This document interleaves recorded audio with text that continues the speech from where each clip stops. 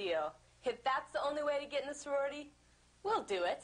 I can't believe you went along with that bitch. My mom thinks I'm going to be babysitting Saturday night. What am I going to tell her? Mom, there's been a slight change of plans. I'm going to be turning tricks on Sunset Boulevard. Dee Dee, you know as well as I do, this is our only shot to get in the sorority.